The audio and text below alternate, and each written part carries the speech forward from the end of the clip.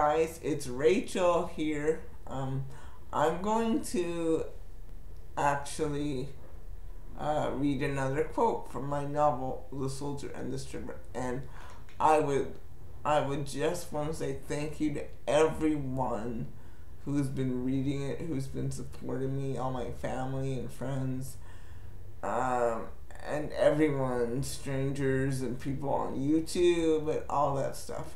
Because of you and only because of you, I started off this process and the numbers were at 212. And now, because of you, it's at 357. So that's all because of you. That doesn't have anything to do with me. That's all because of you. And I'm well on my way to that 500 reads goal. So, thank you so much. And as usual, I will put the link in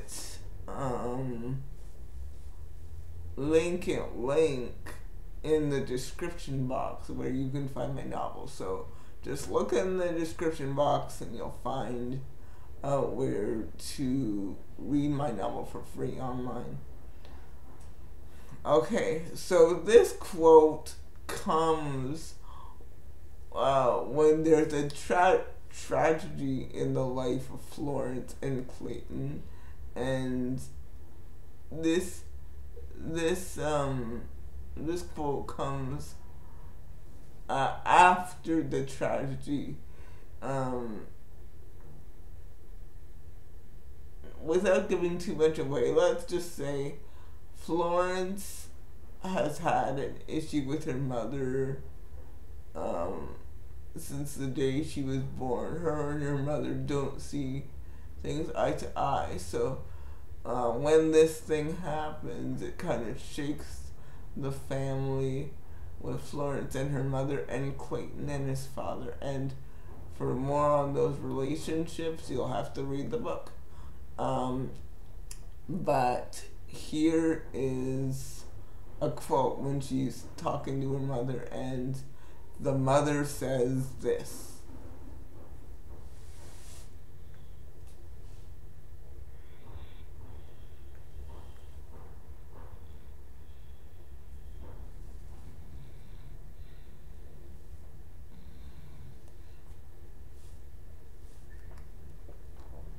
her mother says,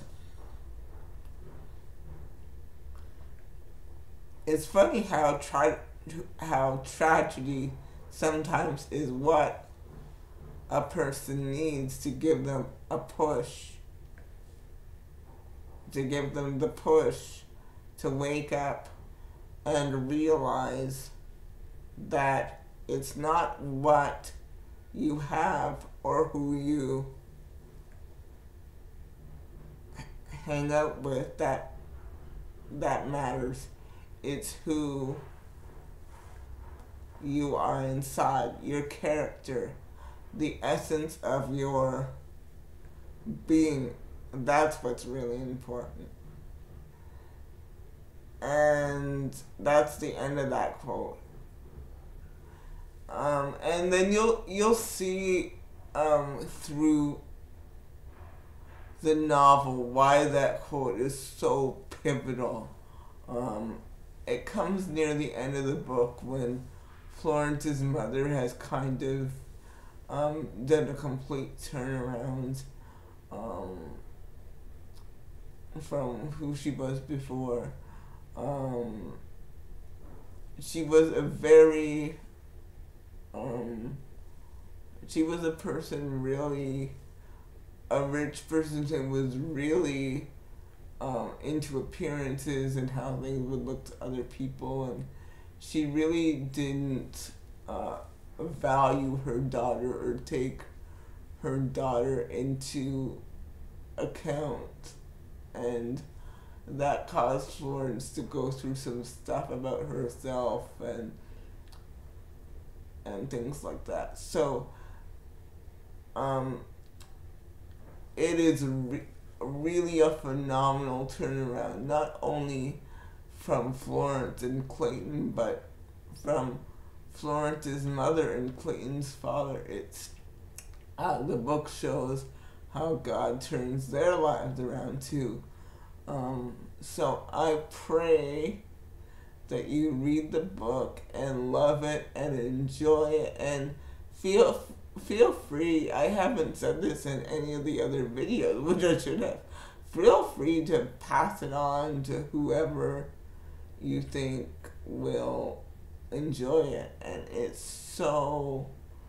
was a pleasure writing it, and it's even more of a pleasure now that people are reading it.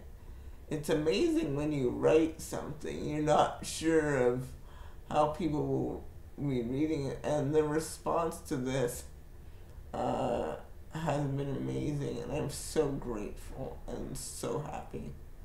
I'll see you guys later. Okay, have a good Thursday. Bye.